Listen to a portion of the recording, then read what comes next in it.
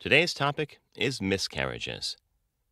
Miscarriage is the natural death of a fetus before it is viable, usually in the first 20 weeks of pregnancy. Medically termed spontaneous abortion, miscarriage is one of the most common pregnancy-related issues.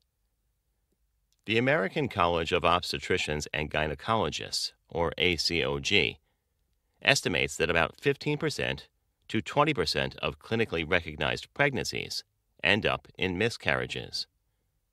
Although it is common, it can be an extremely traumatic and devastating experience. Many women may even have a miscarriage before they know they are pregnant, or before it has been confirmed by a healthcare provider. In women who are under the age of 35, the risk is about 10%, while in those over the age of 40, the risk is about 45%. Most women who have a miscarriage go on to have healthy pregnancies after a miscarriage. After one miscarriage, the predicted risk of miscarriage in a future pregnancy is usually about 14%. The predicted risk increases to about 26% after 2 miscarriages, and after 3 miscarriages, it increases to about 28%.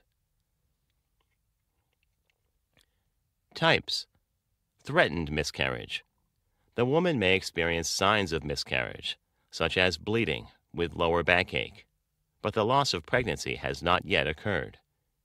Incomplete miscarriage, where some of the tissue from the pregnancy has been expelled from the uterus, but some remain. Complete miscarriage, where all of the tissue from the pregnancy are expelled from the body. Missed miscarriage, where the embryo dies, but the body does not expel the pregnancy tissue, and no symptoms such as bleeding or pain are experienced. Recurrent miscarriage is the occurrence of multiple consecutive miscarriages. Septic miscarriage, where tissues from a missed or incomplete miscarriage become infected. Causes.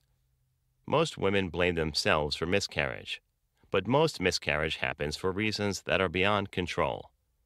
In most cases, there is no way to prevent a miscarriage, and nothing done right would have stopped it.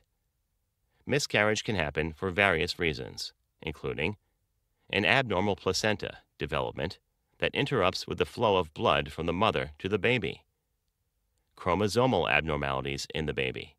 About 50% of miscarriages are due to chromosome issues, weakened cervix, abnormally shaped womb, poor diet or malnutrition, food poisoning, certain medications, uterine abnormalities, underlying health conditions such as high blood pressure, diabetes, kidney disease, HIV, malaria, gonorrhea, syphilis, thyroid gland problem, lupus. Risk factors for miscarriage include the following: obesity, older maternal age, previous miscarriage, illicit drug use, alcohol abuse, smoking, being underweight, exposure to workplace hazards such as radiation or toxic agents, caffeine. Symptoms: vaginal bleeding, lower abdominal cramps, spotting, pelvic pain, lower back pain, uterine contraction, vagina discharge that looks mucousy and has a white pinkish color,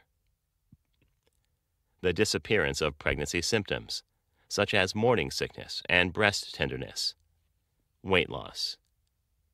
Diagnosis. The following test is used to diagnose miscarriage: transvaginal ultrasound placed into the vagina to check for the heartbeat of the embryo or fetus.